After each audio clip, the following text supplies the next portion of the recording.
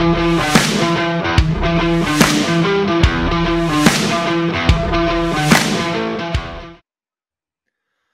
right, I am here with Shaun Savage, founder and CEO of GoShare. They're a company that helps businesses efficiently deliver big and bulky goods. How are you doing today, Shaun? I'm good. Thanks, Eric. How are you?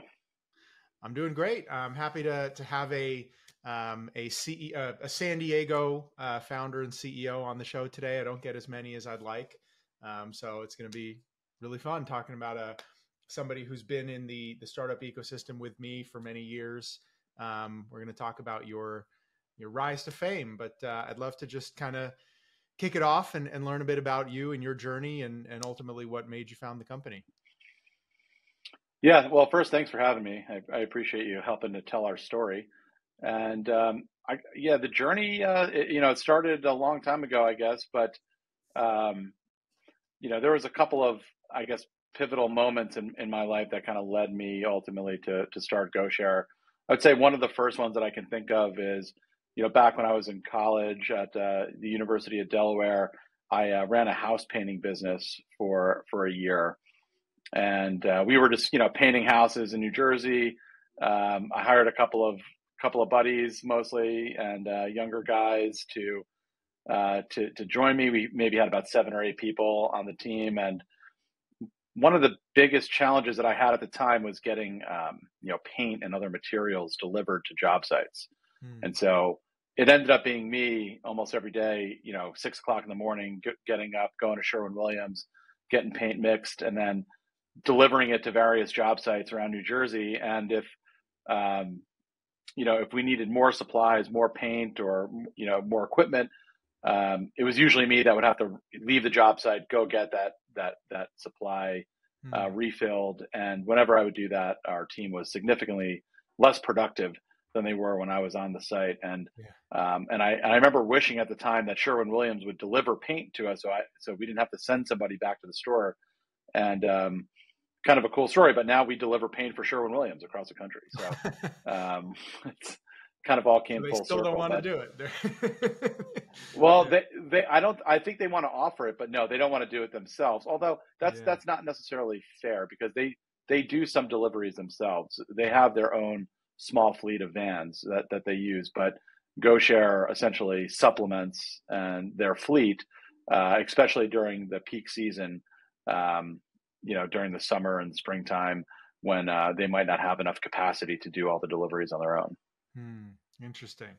So that's actually the first lesson that I want to share with our audience here, something that comes up, this problem into a very successful business. But too many startup founders that I've worked with over the years feel the need to kind of pitch in and do the grunt work, right? Because they want to they want to help out their team. They want to make their team more comfortable or sort of get them out of the way of having to do the grunt work. And so they end up stepping down into that kind of low level role in order to kind of keep things going. But it's really an inefficient use of the founder's time. And I see it happen all the time. So the first kind of lesson that I would talk about is founders need to think about the value of the work that they're doing, and are they stepping up in value or stepping down in value? So when you think about the shit rolling downhill, so to speak, if there's nobody to do a task, if there's nobody in your company who can do a role, and that work is falling into your lap because there's nobody else to take it, that's a signal that this is low value work that needs to be delegated or hired for. What you want is that work to be escalated to you, right?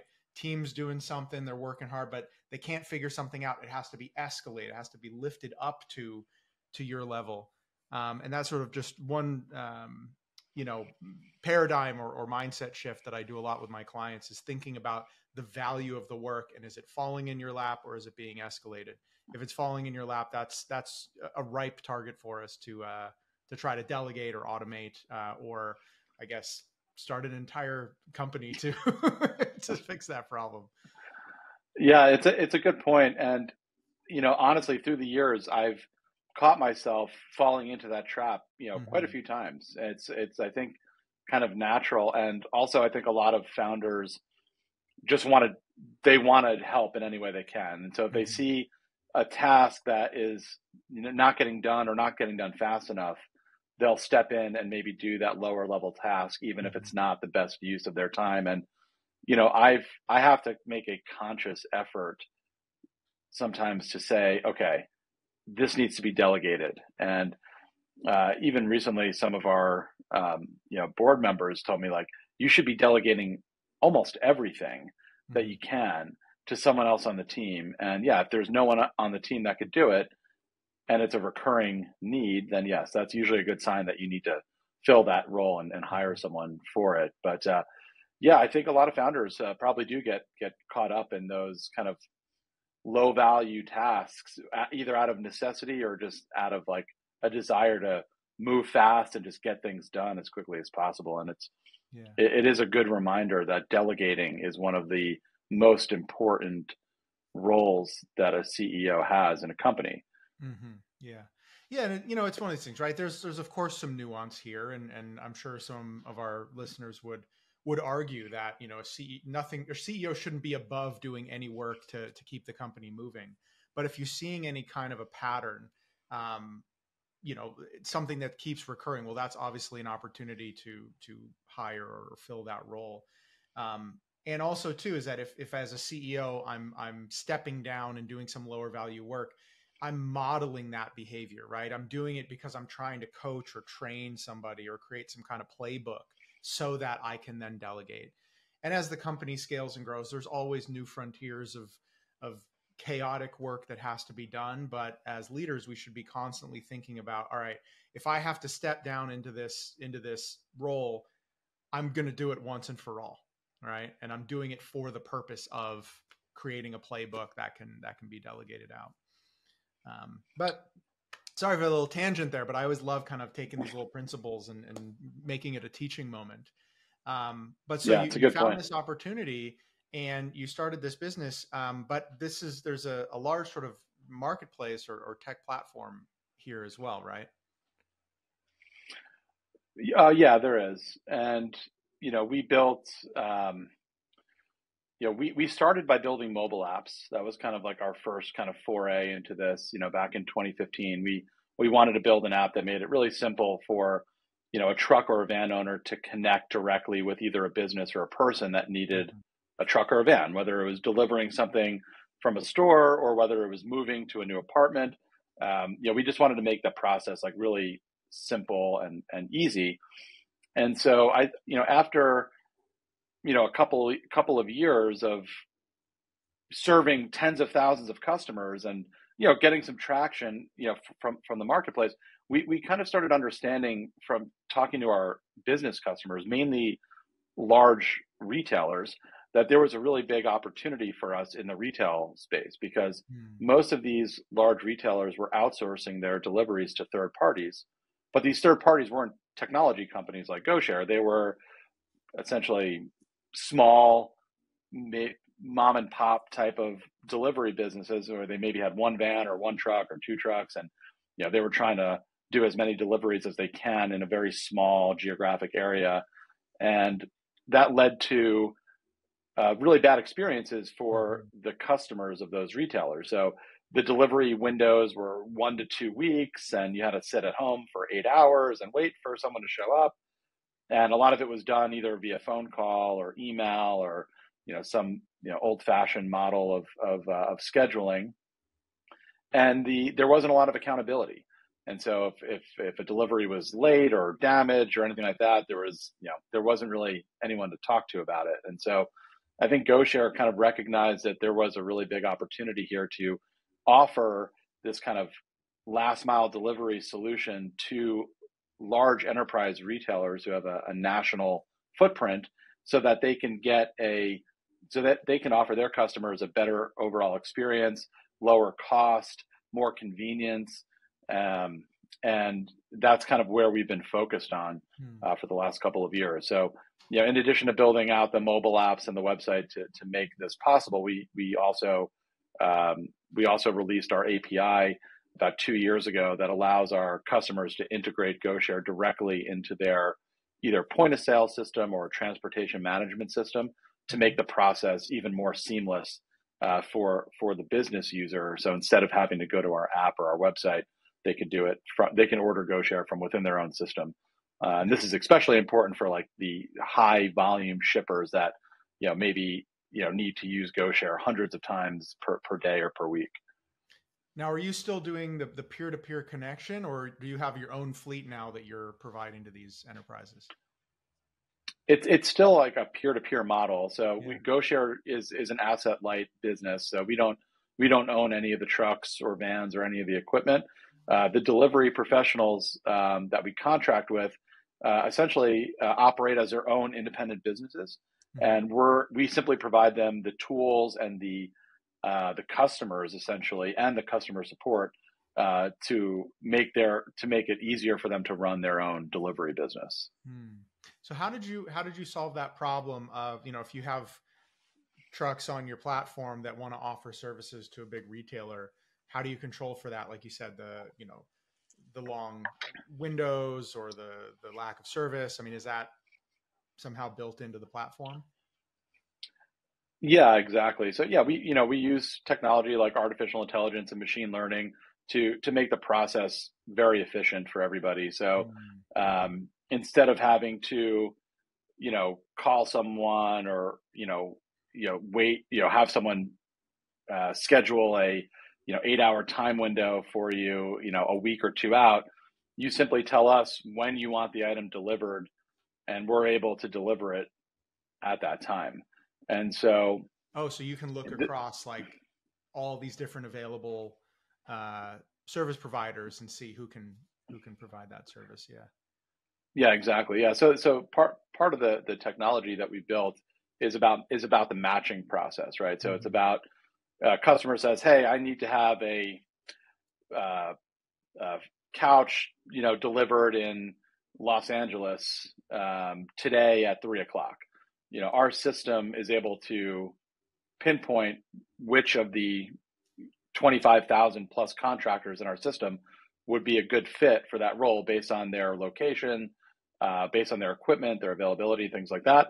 We send them basically the request from the customer. It says, hey, we have a customer near you that has a delivery, and are you able to do it? Yes or no. And the drivers have the ability to essentially accept or reject any request that we send them. But because the matching technology is really good, we usually end up finding a match within a minute. And so then the customer. Is it an Uber model? Is that a good analogy, or is it different? It's a fair analogy. Yeah, it's a very similar business model to Uber or Lyft in that we're connecting the driver to the customer directly and seamlessly, and the drivers are independent contractors or small business owners. They provide their own equipment, their own vehicles, and they have the ability to work when they want. They can accept any or reject any request that comes in, and if they want to take a vacation, they want to take a couple of days off, they don't need to call us or let us know. They just turn their app off, and we won't bother them. And I think that's one of the reasons why we've been able to attract a very broad audience of what we call delivery professionals, is because we give them the flexibility to work when they want and get paid quickly without having to use a factoring company, which is pretty common in the trucking space. And we provide them with all the tools that they need to essentially get the job done without having to really think about too much else other than getting the object from point A to point B. Yeah. No, that's really cool. I always love when, anything that helps the little guy, right? So they now don't have to worry about marketing and, all that, trying to get customers. They can just hop on your platform and get the deal. That's great. Yeah, that's right. Yeah. They don't have to worry about marketing. They don't have to worry about collecting cash or payments. That was a big sticking point. I mean, imagine how awkward it is, when you provide a service for somebody, and then at the end you're like, okay, like how about the money? And then they, try to negotiate with you, or they're like, oh, I don't have any cash on me. I got to go to the bank or this and that. And I mean, that was actually a big problem, I think, for a lot of these delivery professionals historically, because before GoShare, they were getting their work either, using something like Craigslist, or maybe they were even like sitting at a Home Depot or a Lowe's, like, waiting for someone to kind of come out and need their services. And so I think we've been able to kind of organize the chaos and provide them with, the marketing support, the payment support, also the customer service, so if anything goes wrong, the driver and the customer both have GoShare's customer support team to count on to help resolve, any disputes that kind of pop up along the way. So I think for all of those reasons, I think the drivers really appreciate, the services that GoShare and our app are able to provide them. Yeah, that's incredible. So you mentioned the chaos. I'm interested, what were some of your growing pains or the things that you were struggling as you were growing up? Wow, there was plenty of growing pains along the way. How much time do you have? So, I would say, like, you can always edit it down, right? So. Yeah, I would say, like, in the earliest days, the growing pains, I think a lot of it was related to trust and lack thereof. Mm-hmm. And so, like, for example, I remember, one of the first customers that like ever used our app to order without, like, we didn't know this person. It was just a totally random person. They found the app, they placed an order, and we delivered, a mattress for them. And I remember calling the lady and just to say thank you, like, hey, saw you place an order. I saw the driver's on the way. Thank you so much. Like, how'd you hear about us? Just asking some general questions. And her reaction was really eye-opening for me. She was like, oh, I'm so happy that you called. And I was like, oh, why is that? And she said, well, because your driver just came and picked up the mattress. And I honestly thought there was like at least a 50% chance that I was never going to see that mattress again. And I was like, what are you talking about? Like, why would you not see it again? And she's like, well, I don't know what GoShare is. I don't know who you are. There's no reviews about you online. You're a brand new company. We literally just launched like that week. And she's like, the only reason I used it is because it's late at night and nobody else is open. And so, like, you're the only ones that would do it for me. But I was really concerned that this person was going to potentially steal my mattress. And I remember at the time, it was like, wow, like, I know that we're trustworthy and we're not going to do anything like that, but no one else knows that. Right. And so I'd say, like, one of the early growing pains for a marketplace is trust, is establishing, that you're a reputable company and you can't just buy that, right? You have to earn it over time, and it doesn't happen overnight. It takes, several customers using it and writing a good review or telling their friends or whatever it is before you develop that reputation where people can trust you without, questioning whether or not you're going to deliver what you promise. And so I would say, like, that was definitely one of the early growing pains. And then I think the growing pains kind of evolve as the company matures. And at different stages of the company, there's different growing pains. Like, you in the early days, you also need funding, right? Like, you need money from investors, and that's, not always easy to come by, especially if you're a first-time founder. Again, you don't really have a reputation. No one knows if you're going to do well or not, and so you have to convince investors to give you money, sometimes millions of dollars. And I think that's definitely a challenge that a lot of startups face, and I think that's probably amplified today because the market today for venture capital is quite different than it was when we started 8 years ago. It's probably a little bit harder to get funding, I would think, today than it was a couple of years ago. And then, well, go ahead. Let's pause there for a moment, because I think that's a really great theme here around trust building, both with customers, with the market, and with investors as well. So what would be, your sort of principles or lessons learned or things that you would impart, or even what you've systematized into your culture? First off, focusing on how do we build trust and reputation in the market? I would say, like, probably the core principle that I've always tried to follow, and I learned this when I had my house painting business when I was in college, is you can never overpromise and underdeliver. It's one of the biggest mistakes that you can make. And I think that's true if you're for customers, for investors, for anyone else.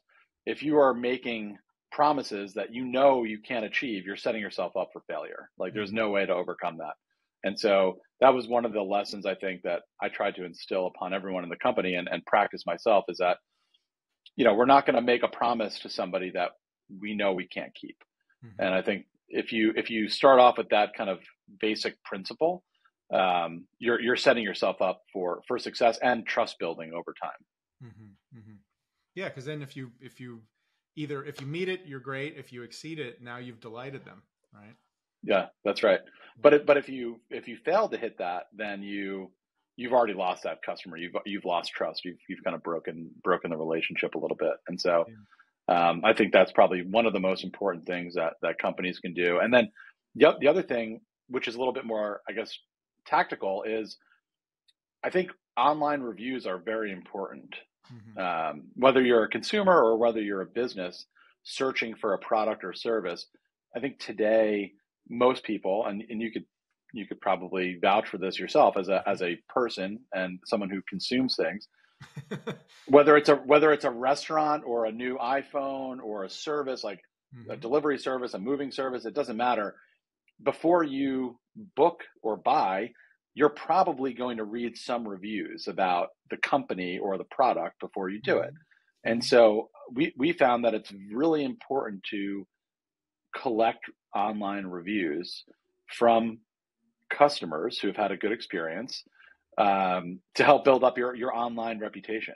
And then reputation management as an ongoing strategy is really important too. So, and today, like, GoShare has a very good reputation online. Like if you look at the App Store, our iPhone app has over 10,000 5-star reviews. Mm-hmm. And so for any new person looking at that, they're like, okay, this is a reputable company. Like lots of people have vouched for them.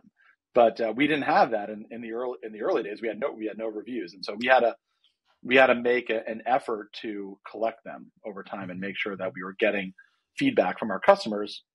And each time you get a new review, a new testimonial, it helps you get the next customer. Absolutely. So what do you do in the cases where, whether by accident or oversight, you do make a mistake, you do under deliver or screw up somehow? How do you control for that? You apologize quickly and emphatically, I think is what Dale Carnegie says. Because of course we make mistakes. I mean, we're not always perfect. And so, when you make a mistake, you just you own up to it. You say, we're sorry, we made a mistake. We'd like to make it up for you. Sometimes we'll offer them a discount, on a future delivery or the one that was messed up, depending on what the circumstances were. But I could think of one example where during COVID, a customer, I think he was up in the Bay Area, called, and this was on one of those days where I was taking customer service calls, because every couple of months I like to do that just to kind of stay sharp and see what customers are saying. So I was like taking customer service calls, and a guy called and he was irate. I think he was very mad that the driver at the time wasn't wearing a mask, and this was like kind of during 2020 COVID period, when generally we were advising drivers to wear a mask whenever they were doing a delivery and were in contact with people. And the guy called, he was screaming at me. He was like, I can't believe your driver wasn't wearing a mask. What if I get COVID? What if my wife gets COVID? What if my kid gets COVID?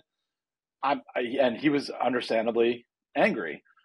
And I think after letting him scream at me for 5 or 10 minutes, I said, so, what do you want? Like, what can we do to make this right? He's like, I want a 20% discount, or, I think, I can't remember what the number was. He's like, I want a discount on this order. I said, okay, no problem. Gave him the discount. And he was like, okay, thank you. I'm satisfied. And he was happy. And that was it,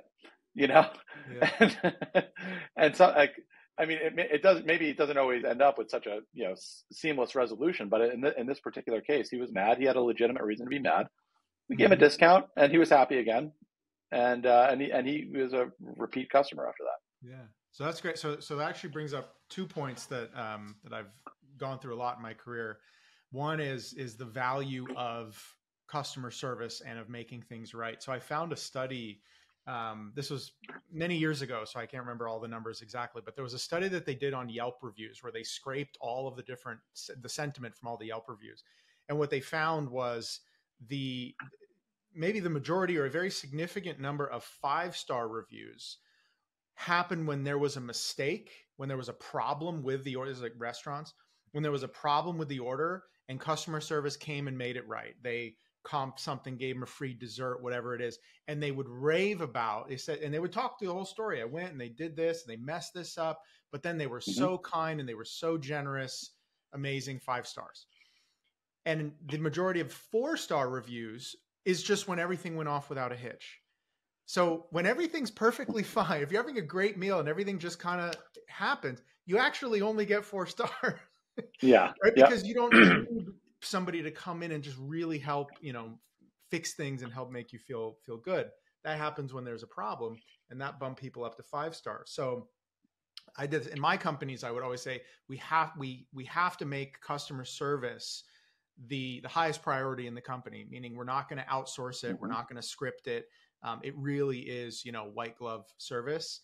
And so then what I do, I'm a product and engineering leader. So I'm kind of like back of the house. I would do the same thing you did and have everybody on my team do a rotation on customer service once a month, once a quarter, whatever it is. And really let them, feel feel the pain that customers are dealing with, but then also feel that empathy for, hey, these people are why we're doing this. We get up every day and we write code for them and to help them. So it really helped create a customer-centric mindset, especially in engineering, where they tend to be really disconnected from customers and like don't really understand why are we doing this or who are we doing it for. There's no nuance to anything.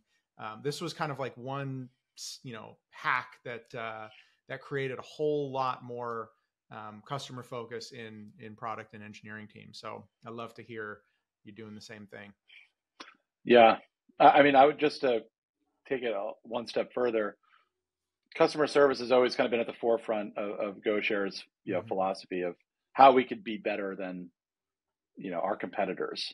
So there's quite a few things that we've done throughout the years to make sure that remains true. And one of them, for example, one of the philosophies of customer service that I really like a lot is I guess you'd call it the Be Our Guest model.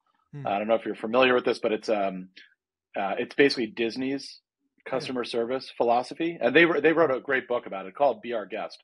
And so we've given copies of that to our team so that they can read about Disney's customer service philosophies, because they are one of the best in the world at customer service, and so we try to learn a lot from them.